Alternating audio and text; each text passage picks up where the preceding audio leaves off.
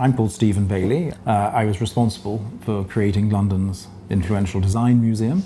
But before that, I worked in the Victoria and Albert Museum, putting on exhibitions about design. But crucially, before that, I was, of course, working for the Open University.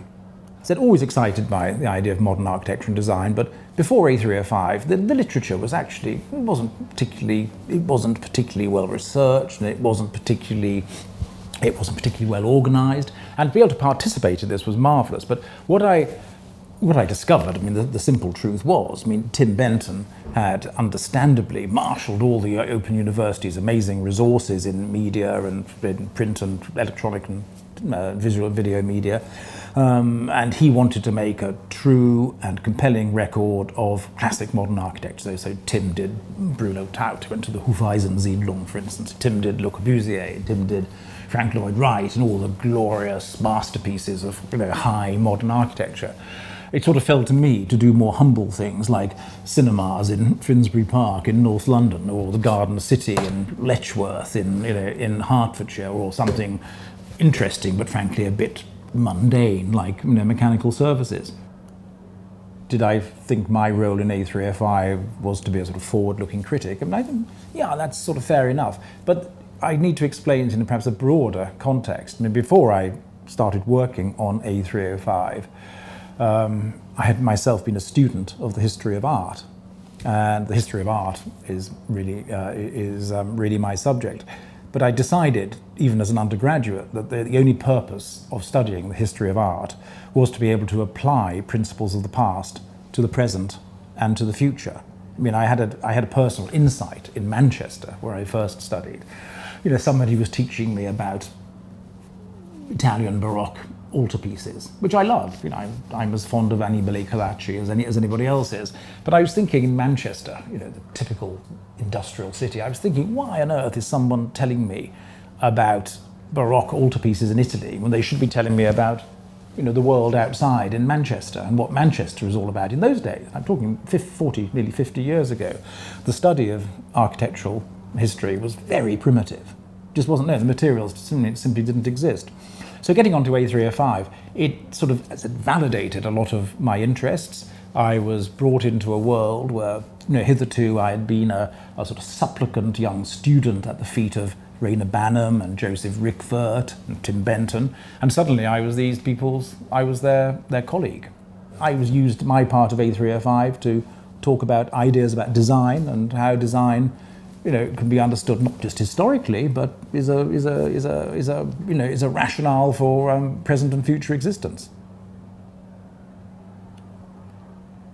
Unless architecture can address everyday needs of people, which is ordinary housing, it seems to me to be less important than if it's all about monuments. This is why the great Martin Pawley's book, Architecture and Housing, was certainly such an influence on me, and I think a lot of other young people. Pawley, inspired by aircraft and machinery, but also by a certain rather curious, eccentric personal vision, really believed that just getting the design of a house right, or an apartment right, and using machinery and factories as inspiration.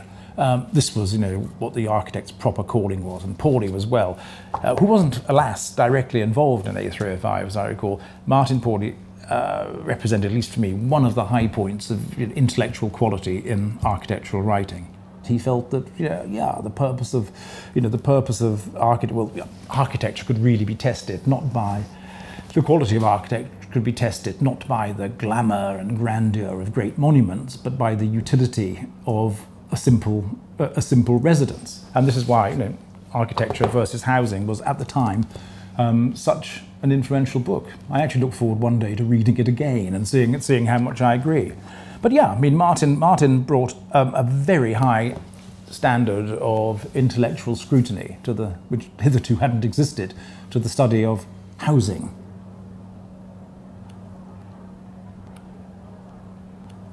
So much of the history of architecture, at least in this country, had been hitherto sort of anecdotal and more like belles lettres, more like essays. But Martin Pawley understood mechanics, he understood machinery, he understood structures, which is quite rare amongst architectural critics.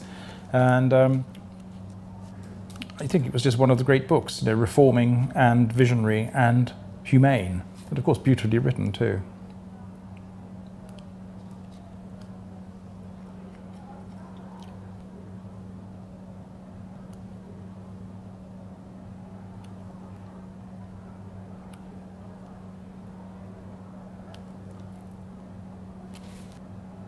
Here we are. Banham did mechanical services, and I wrote something about, you know, the modern flat. And looking back now, I'm just amazed at the sort of stuff I did. I really know about this, about the Garshi system of waste disposal, or the Maupin system of, you know, making concrete structures. But, you know, the context of A305 was so exhilarating and so exceptional. I, as a young postgraduate student, I completely threw myself into becoming an expert on the modern flat. I abandoned my own PhD thesis and instead, after Tim Benton's invitation, decided to become instead an expert on, you know, the modern flat and the housing problem. And I had all the resources of the Open University and all the time in the world to do it. I've always been interested in vernacular things, ordinary things. My definition of excellence is the ordinary thing done extraordinarily well. And the flat, talking about typologies, I mean the humble working man's flat, what the Germans called Existenzminimum. Here is the perfect test for your ideas about design. Can you make a modest dwelling beautiful and useful? And I'm still hugely motivated by that. So the modern flat was that. I just wanted to look at, you know, new typologies and see how design worked. But most of all, and I still got something of the missionary, well, yeah, I got a lot of the missionary spirit which came with A305, and I carried the missionary spirit through to the design museum. The only point in being interested in design is that you should be able to make the everyday world into a more useful and beautiful place. As I said, the actual study of architectural history 40 years ago was much more primitive than it is today. And the study of 20th century architectural history was very primitive indeed. I mean, we had to go, you know, I didn't go to Vienna, that's Karl Marx's, that's Karl Marxhof. But, you know, these photographs didn't exist in photo libraries. I actually had to go out in my car with my Yashica twin lens reflex camera, you know, and take these pictures myself. You know, I'm just trying to give you some sort of impression of the extraordinary zeal and effort which went into the creation of A305. It was marshalling all this, you know, this diverse material and putting it into one coherent set of knowledge, saying this is, you know, modern design. And I have to confess and concede that it, you know, so intense was the experience. And I was only working there for 2 years. So intense was the experience. I mean, I still have that feeling that this A305 is the authoritative, scriptural, biblical account of what modern architecture is. The Garden City. In some of these photographs, you can even see my own little Fiat 128 parked here. I had to take the pictures myself because, you know, at this stage of the course's history, we'd run out of budget, you know, for photographers. But again, that's you know, that was part of the you know, part of the story. I've always been interested in the suburbs because I have a taste for, you know, the vernacular, the ordinary thing. I don't think we should disdain the suburbs. And of course, a lot of high modern, you know, a lot of high modernists, of course, did. There's a prejudice against the suburbs, but actually, it's just like everybody hates the middle class because, you know, the aristocrats and the extremely wealthy hate the middle class, and the less well-off hate the middle class. Everybody hates the suburbs, you know, for the same reason.